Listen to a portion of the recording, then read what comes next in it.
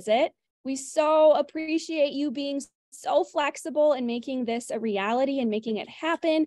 We also just want to thank all the teachers and all the students for being so great about all the changes that we've had to make today possible. So thanks so much. We are so excited and so privileged to have the author Chad Sell with us today. And he is here ready to talk to us about being an author and all of the other wonderful things that he has to share. So let's go ahead and give our attention to Chad Sell. Take it away. Hi there. Thanks so much for having me. I wish I could have visited your school in person, but I'm so glad that we were able to make this virtual event happen. I'm going to give a little slideshow about my work, how I make it, and what I hope all of you get out of it if you read it. And then I'm going to do a little bit of drawing demonstration. I'll do a draw along where I'll show step by step how to draw some of my characters. So if you have pieces of paper and pencils or markers, you can draw along with me. And then there'll be some time for questions and answers at the end. So hopefully there'll be time for everything. I'm going to share my screen and share some slides with you. So these are my 2 book series that I've done so far for kids age 8 to 12. I have always loved comic books. I grew up reading comics, watching cartoons, and early on when I was a kid, I started making comics too. And I hope that a lot of you like comics, graphic novels, manga, cartoons. And I hope that a lot of you like drawing and doodling and maybe even making your own comics too. When I'm coming up with a character, I like to start with something as simple as a smiley face. I think that cartooning is not meant to be super realistic, super detailed.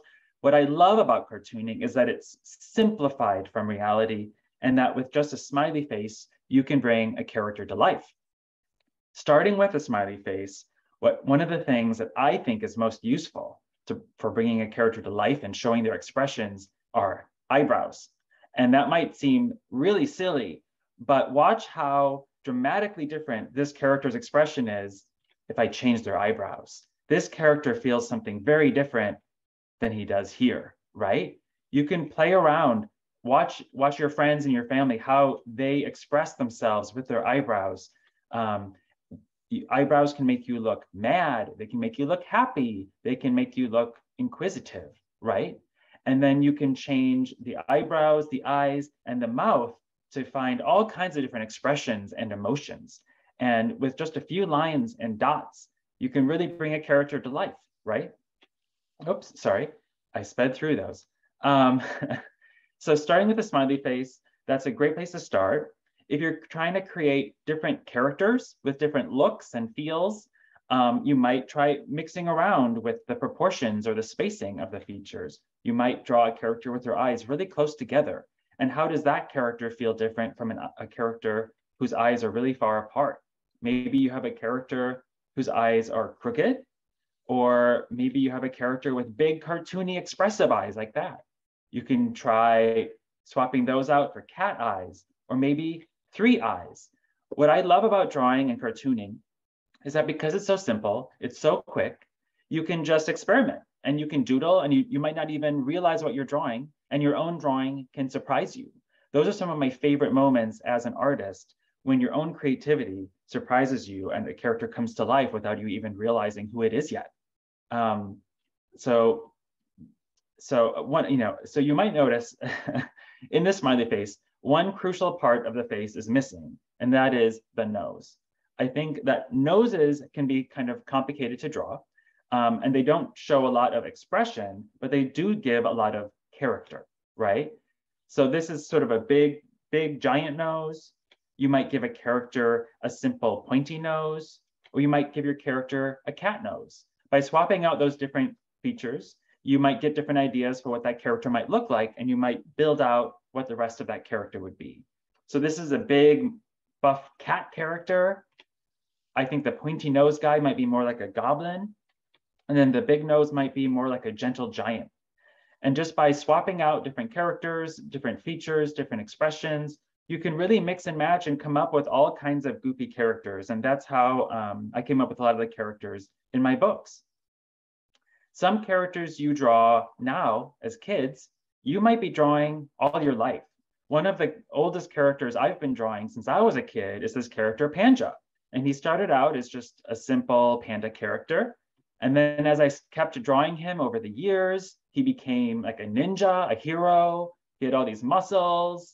And then over the years and years and years, I drew him in a million different styles. Sometimes he was more human. Sometimes he was more cartoony and little and cute. And eventually I settled on this little guy. I thought maybe he's just best not being a ninja, just being a cute little guy. And it felt like as I drew Panja over the years, that he kind of grew with me. As my interests changed, he changed. And he sort of was like a figure living in my head and on my page. And it was that idea of drawing characters over many years and kind of having them live and grow alongside you that inspired my book, Doodleville. And one fun thing that I was able to do with Doodleville is I incorporated some characters that I had been drawing for many years, including Panja. He's one of the doodles in Doodleville. In Doodleville, the idea is that when you draw a character and bring them to life, they actually do come to life. They move, they go across the wall or your sketchbook, and they can get up to trouble. And these are all the doodles of the main character, Drew. And she's been drawing them her whole life, and they're basically her best friends. She's even drawn them a whole city called Doodleville on her bedroom wall.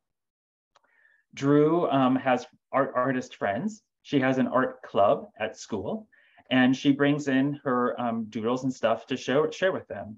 And one day in Doodleville, she's drawn her biggest, most complicated doodle ever. His name is Levi the Leviathan. And she is super excited to show him off to her friends. But unfortunately, her teacher and her friends, when they see Levi the Leviathan, they're not sure what he's supposed to be. They don't know what a Leviathan is. They don't know if he's supposed to be a scary monster because he looks kind of goofy and silly. And so Drew feels really bummed out. I don't know if any of you have ever drawn something and it doesn't look like you wanted it to, or people don't think it is what it's supposed to be. And you can feel like you're not a good artist, that it was a mistake to draw them in the first place, or maybe you should never draw again. I feel like that all the time. And that's how Drew feels about Levi the Leviathan. She thinks he was a mistake. And so she tries to cross him out, like she never should have drawn him in the first place. But all those bad feelings of not being good enough and feeling like he was a mistake turn him into a monster. And all those bad negative feelings feed him and make him bigger and badder until he threatens everything she's ever drawn. And so in Doodleville, all of Drew's insecurities and worries become a problem that's way too big for her to handle on her own. But her art club friends are all talented artists too. They have their own interests and their own ideas and their own doodle characters. And they ultimately will team up with Drew and her doodles to defeat the Dark Leviathan. I thought it was really important to show the highs and the lows of creativity in Doodleville, that sometimes when your own problems feel too big for you to handle, that sometimes you can rely on your friends to inspire you and come up with clever ideas to solve your problems. And that idea was inspired by the process of making my first book, which was The Cardboard Kingdom. I had been trying for years and years to get a book published, and I just wasn't having any luck on my own. And I started to worry that it was just too big of a job for me to handle on my own. And so a crucial part of making Cardboard Kingdom was me realizing that I didn't have to do it on my own. My idea for Cardboard Kingdom was that it would follow a whole bunch of different kids who all live in the same neighborhood and each have their own stories, but they all play together. And I just wasn't sure who all those kids would be, what their stories would be. And so I found 10 different writers who each wrote a chapter in the book and helped me write the book and get it published. And that was a really amazing process, us all bouncing ideas around with each other and building on each other's stories and characters, using each other's characters and each other's stories. And it was through working with all of them that I developed the confidence to write books on my own or to keep making books with other collaborators. Cardboard Kingdom is all about transforming yourself with your creativity. It's each kid makes their own character and costume out of cardboard and stuff they have around the house. And each of them is kind of working through different things in their fantasy and in their imagination. There's like Jack the Sorceress, Amanda the Mad Scientist, and Connie the Robot. They're all, one wants to be more glamorous than they are in everyday life. One wants to be smarter than they are in everyday life. And Connie the Robot wants to be more terrifying than she is in everyday life. I like showing all the different ways that you can use creativity to transform yourself and transform how other people see you. But no matter what, like, even though there are good kids and bad kids and heroes and villains, they all team up, they all play together constructively, and they all hang out together at the Dragon's Head Inn. Now, I picked cardboard for the Cardboard Kingdom because cardboard is something you just have lying around your house. It's not something you buy, it's not some fancy material. It's something you would probably just recycle or throw out. I like the idea that creativity allows you to transform everyday materials around you into something you never would have imagined. And the very most exciting thing of being an author is to see actual kids make their own cardboard costumes, come up with their own characters. I think it's super awesome. What I like about cardboard is that you can turn it into pretty much anything, but it's never gonna look perfect because it's gonna have tape on it, it's gonna have wrinkles in it, and it won't even last that long. But it's just the act of making stuff that I think is so exciting, and sharing your creativity with other people. That idea of doing the best you can with what you've got also inspired my next series, which I'll give you a little sneak peek of. It's called The Stupendous Switcheroo, and it is a superhero story. It is a very silly superhero story. In the book, at the very start of it, Switcheroo wakes up and his bunny slippers are floating above his head. And he's like, what is wrong with my slippers? But he realizes that it's him doing it, that he woke up with superpowers and he can move anything with his mind. But then the crazy thing is that the very next day, he wakes up with a different power. And some days he wakes up with amazing powers, like being able to fly. Other days he wakes up with something kind of pointless, like shooting bubbles out of his hands. Other days, he wakes up with a scary power that turns him into a giant monster. But no matter what, Switch tries to be creative and figure out how to do the best he can with what he's got. He doesn't know how he'll wake up in the morning, what he'll be able to do, but he'll find some way to do good in the world and to help his friends. So that's, in summary, all of my books are kind of about that idea that you can start really simple, that you can have fun, that you can use simple materials, whatever you've got, to make something amazing, and that it's perfectly natural to feel like what you're making isn't good enough or isn't as good as your friends, but you should never let that keep you from making stuff or from spoiling the fun of creativity. And of course, you always have friends and family to inspire you and to work with you and to encourage you through those tough times, because we all have doubts and insecurities about not being good enough. So that's what I hope you get out of my books. And I hope you feel super inspired. I'd like to show just a little sneak peek at how I make my books, because hopefully you can pick up some tips and tricks. And then of course, I'll draw with you in a few minutes. So I work totally digitally on a computer at home. I have a cat named Ivy who likes to visit me a lot and bark at me and demand breaks. Each of my books takes about a year to draw and to write, but each of the books I've been thinking about a lot longer.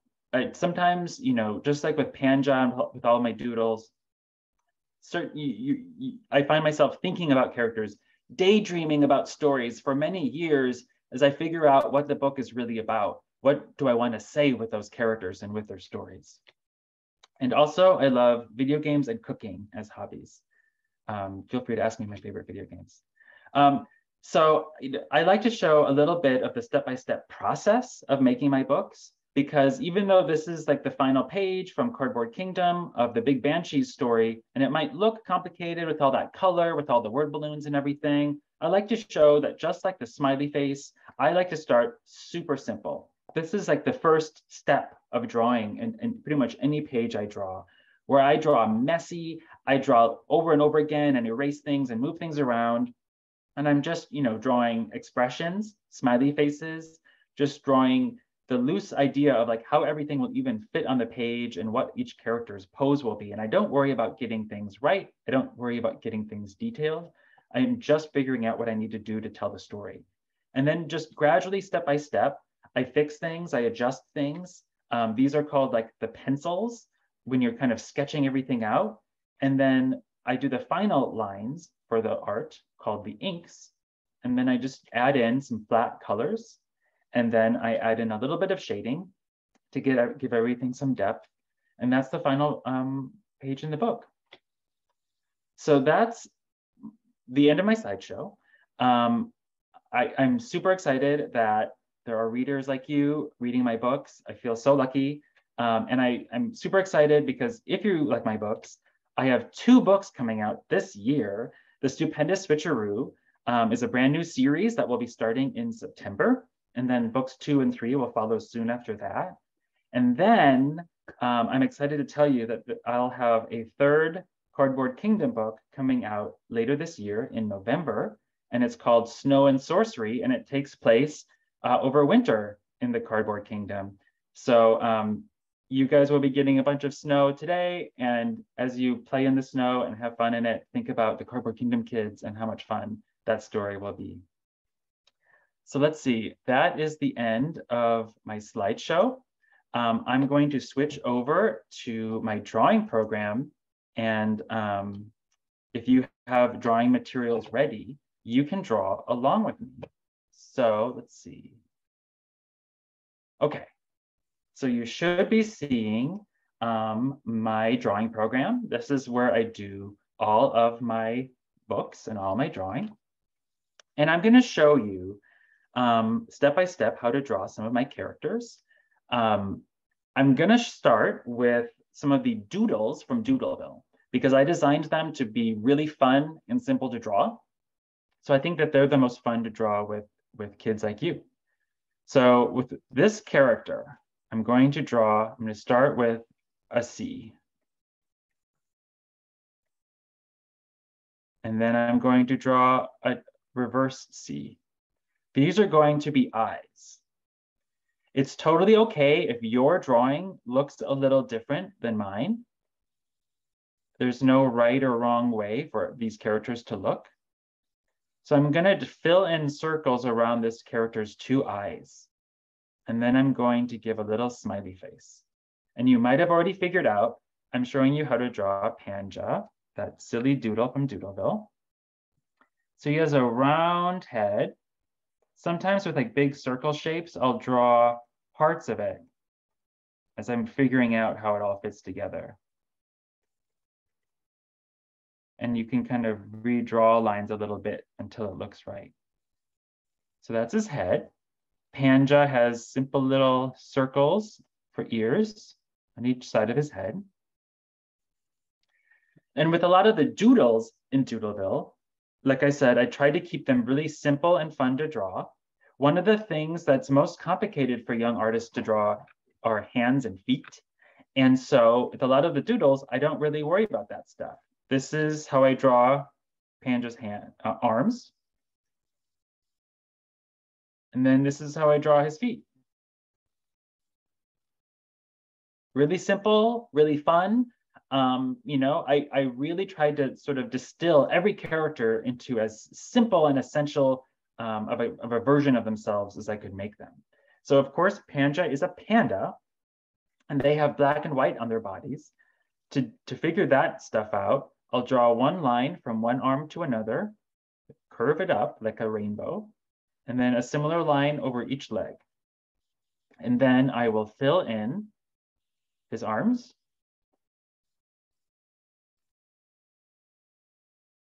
And I will fill in his legs. And that's Panja. Simple as can be, right? I think sometimes when you're doodling or you're drawing a character for a comic or a story, you might draw lots of complicated detail, a complicated costume. You might, try to make them look as rich and detailed as you can. But then if you're going to try to do a whole comic book story with them, you're really setting yourself up for a lot of work and a lot of challenge. But if you draw a really simple, fun character that you like drawing over and over again, then it's going to be a lot of fun to do a whole comic strip with them because drawing them is a blast. So that's what I try to keep in mind with Doodleville, but sometimes I make my characters too complicated too. So one of my other favorite doodles to draw is Alex, the alien. So I start with a circle, and then a second circle, a third circle, and even a fourth circle, if you believe it or not. These are Alex's eyes. Like I said, he is an alien, so he can have as many eyes as I want. And you can make his eyes looking the same direction or all different directions. I often like to do that because I think it looks more fun. Alex is a pretty chill, carefree alien. So I'm going to give him just a little mouth that looks kind of like a sliver of a moon. And just like with Panja, I'm going to keep his arms and legs really simple. I draw one line down from each side of his eyes, and then one arm and another arm, and then one leg and another leg. And Alex the alien likes to dance around, so I like to often draw him little wiggly lines for that. Now I think I only have a few more minutes before we should get to questions and answers. So one of my favorite characters to draw from Doodleville is Levi the Leviathan. Now leave a lot of room on your paper for Levi the Leviathan because he is big.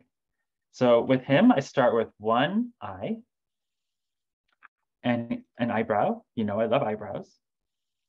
And I'll draw, this is going to be his snout. So this, I draw a big line like this.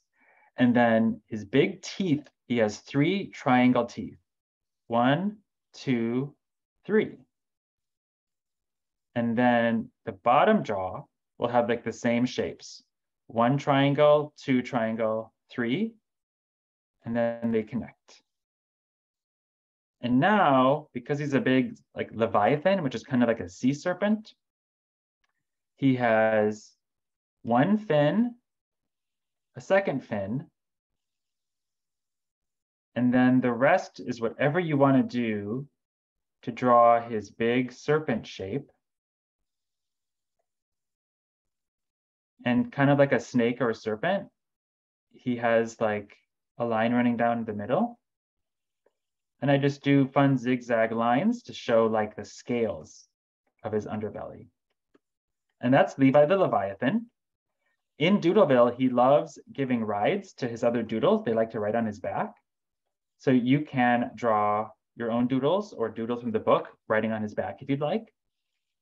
And with those doodles, you know, like I said, I try to really mix and match and just kind of play with fun shapes and character designs. So I hope that gives you ideas of like how you can create your own characters and like, you know, all animals or aliens or monsters or creatures. I hope that you feel like you can do whatever you want to do. So those are the doodle characters. Now, when I'm drawing a human character from Cardboard Kingdom, they're a little bit more complicated. And so when I'm drawing something a little bit more complicated, I'll often start with light, sketchy lines as I figure everything out. So here I will draw Jack the Sorcerer. Jack the Sorceress. I'll often start with the 2 eyes, a simple nose, and a smiley face. And then I'll try to figure out like, where's their head gonna be, their chin. I also find drawing in the ears really simply is really helpful for me just to figure out everything. And then when I'm drawing the Cardboard Kingdom kids, I typically draw the kid first and then like their hair. So they look bald for a while. And then I draw their costume. So with Jack the Sorceress, the headdress that they wear is a little bit tricky. I draw a line down the middle, and then it kind of comes up like a triangle, and same down here. It comes down along the side of Jack's face, and then up from the corners. And it's okay if you're drawing like really simple and sketchy because You have to figure it all out, and all these angles are pretty complicated. I'll draw a line up here and a line up here. And then I'll connect these down here. And maybe I'll erase that. So that's like the sketch. And then I would go in with a little bit more confidence now that I figured everything out. I'll draw in the eyes. I'll draw the nose. I'll draw a smiley face. Jack, the sorceress, is in the army of evil. So she's always planning something mischievous. So I often like to give sinister, scheming eyebrows. And you see, I'm just sort of drawing over that sketch. I've figured everything out with the sketch. So I feel pretty confident drawing pretty quickly when I'm doing this portion, which most cartoonists would call the inking portion of making the book. And so working digitally, I had that sketch and I had the final lines that I did here, and I can make the sketch go away. And even I could even do like shading if I wanted to, but we're running a little low on time, so I don't want to take up too much time with that. But yeah, this is how I do my books. And if you have any questions about all of this, I think that we have plenty of time for questions. And I'll turn off my screen sharing. And Ms. Johnson, I think, had some prepared questions. And I think that you students, some of you students might have a chance to ask your questions. Yes, thank you so much, Chad. We loved learning how to draw and hearing all about your journey as an author and creating your book. So thank you so much. We have a few questions ready for you. Okay. First, we have Jake. What are your future plans to write more books? Oh, what are my future plans to write more books? Well, I'm super excited that I have those other books coming out, like I mentioned, The Stupendous Switcheroo. So that'll be a whole new series with lots of books in the series. And then there's the third Cardboard Kingdom book. And then after that, I'm not sure. It's exciting to, I have lots of story ideas in my head, but I'm not exactly sure what the next books after that will be. Thank you. Thanks for your question. Vivian. Hi there. What is it like being an author? It is super fun because I get to get awesome questions from kids like you and to talk with you and draw with kids like you. I think it's super exciting. It can be kind of quiet when I'm busy writing and drawing a book at home, but it's great when I have cool collaborators to work with. And so working on something like Cardboard Kingdom is really fun because I get to work with 10 different people on it. And sometimes you get sick of your own ideas, but you get to hear other people's ideas, and that gets you excited about things again. So that's what it's like. Thank you for your question. Kenzie. Did you create Cardboard Kingdoms when you were younger? If yes, what was your favorite brand of cardboard to use? Oh, that's a great question. So I grew up in Wisconsin. I was born in Michigan, and I played with my friends like in each other's backyards a lot. I lived next door to a lot of my best friends growing up. So we would like make up adventures and play together and stuff. I don't think that we actually made stuff out of cardboard that much as kids. So I didn't do a ton of cardboard creation when I was a kid, but since working on Cardboard Kingdom, I've played around with a lot of cardboard and stuff. I think a lot of different cardboard is good to use. I think the tricky thing about working with cardboard is how to cut it because it's kind of thick, and a lot of younger kids aren't really allowed to use super sharp materials. So I think having an adult help cut out the shapes is really useful. And then there are also these cool little cardboard saws that you can cut into cardboard really well with. So I don't have a specific brand of cardboard to suggest. I think it's great to use whatever you have on hand. Thanks so much for your question. This is Zach. What Hello. struggles did you have while writing or drawing your book? I'm sorry, I didn't hear a few words at the start of that. Can you repeat that? What struggles did you have while writing or drawing your book? Oh gosh, well, I mean, I think I talked a little bit about that, that, sometimes you can run out of ideas on your own. And so with Cardboard Kingdom, working with so many different people really helped me get a fresh perspective. Even some of the characters that I brought to the book, like Jack the Sorceress, other people helped me get new ideas for those characters. So that was really exciting. And with Doodleville, you know, there were times when I was like, oh no, I can't do this book on my own, or I'm not good enough. Will anyone like this? Does anything make sense? I struggle with that all the time. And I like to, you know, be open about that, because I'm sure all young artists struggle with feeling not good enough or not being sure if their story ideas make sense. So I hope that all of you understand that it's just a natural part of the process and of getting better at what you do. So thanks so much for your question. You're welcome. Here's Ava. At what point did you decide you wanted to be an author?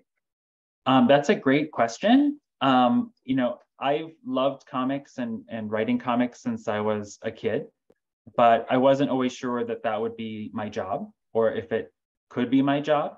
I think that there are all kinds of ways to be creative, even if you don't do it to make a living.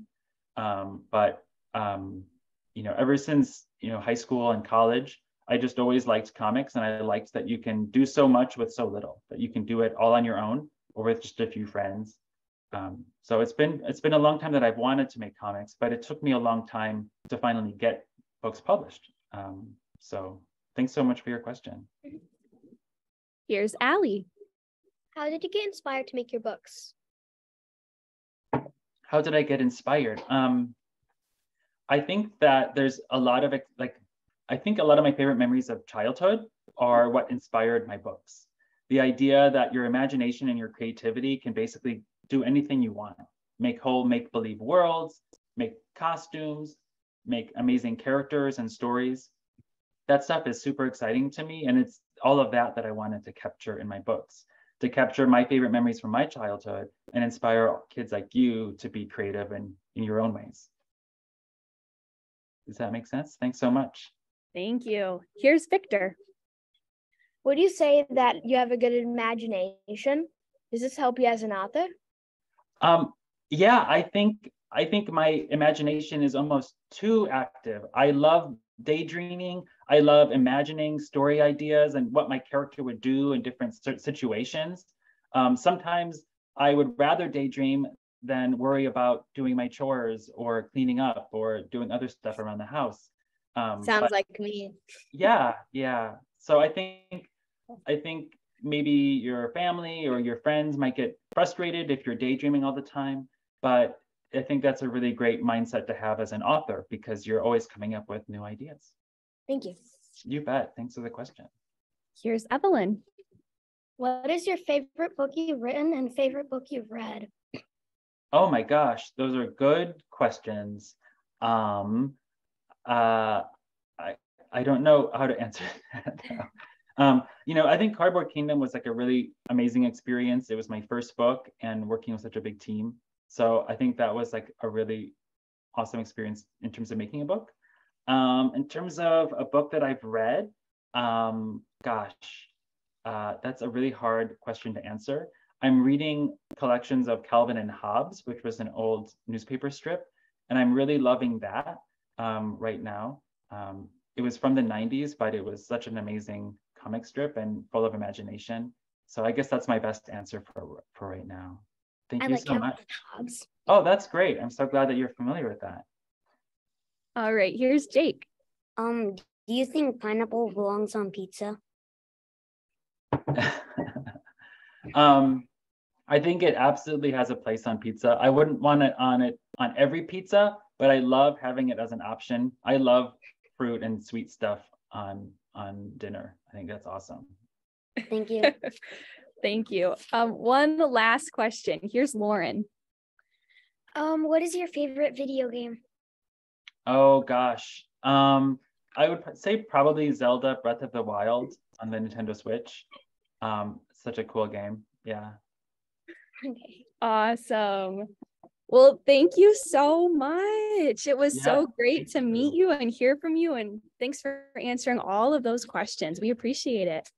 Yeah, thank you so much. I'm so glad I was able to meet all of your students and talk a little bit and hopefully share some cool cartooning tips. Yes, I think I can say for us all, we're very excited now. I'm very inspired. So thank you for being part of our day. Yay, thank you so much. Have a great day. Thank you. And You stay as safe well. in the snow.